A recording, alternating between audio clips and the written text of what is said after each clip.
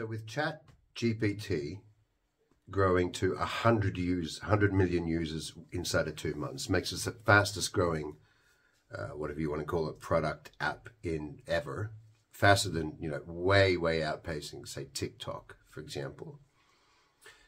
People are worried, am I going to lose my job to AI?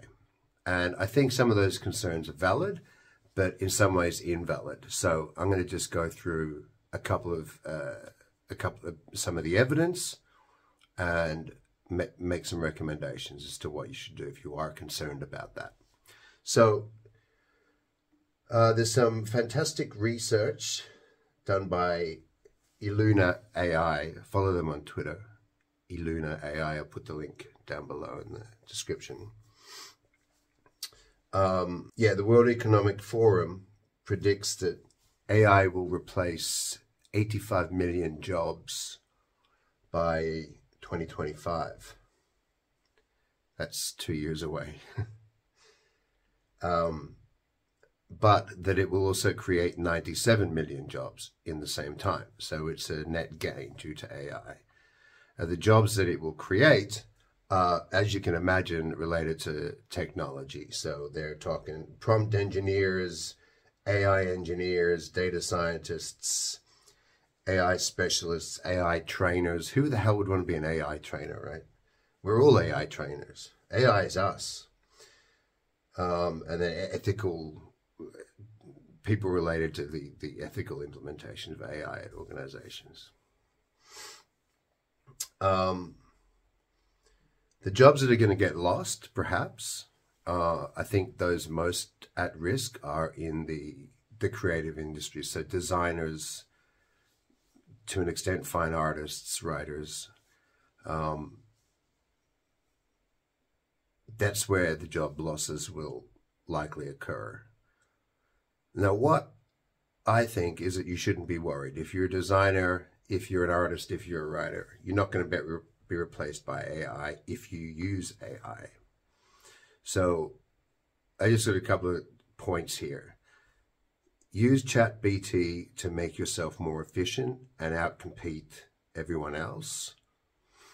And then you'll be able to, your job won't be replaced. You'll actually become more valuable because you'll be more efficient.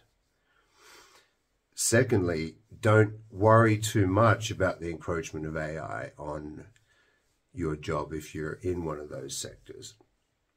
AI, we have to remember, is not actually AI, right? AI doesn't exist. So you imagine, the experiment where you get a crow in a cage. So you've got a crow, right? And you put in front of the crow a wire, a thin piece of wire, and a test tube with a little bit of meat at the bottom of it. And what the crow is able to do is figure out that in order to get the meat from the bottom of the test tube, he can take the wire and bend the end of it and create a kind of like a hook, stick it inside the test tube, fork the meat out and eat it, right? Computers can't do that. They don't do that because they're not intelligent. To get a computer to do the same thing, we'd have to tell it what to do. Computers only do what we tell them what to do. So we'd have to walk it through every single step. So AI is really, we can credit ChatGPT as being an incredibly efficient way to extract data off of the internets, the interwebs. But as we all know, we created the internet and all the data that's on it. So it's not doing anything more than just really efficiently pulling data that's already been created. That's not intelligence. That's data harvesting, I guess, if you like. It's, Google search on steroids, but that isn't actually intelligence.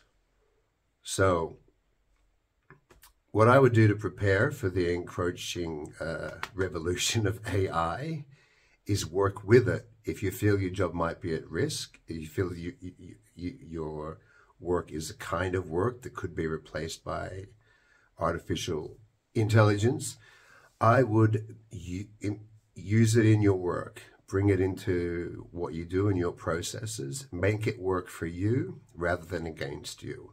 And do that quick, learn how to use it well, and make sure you're using it better than your competitors.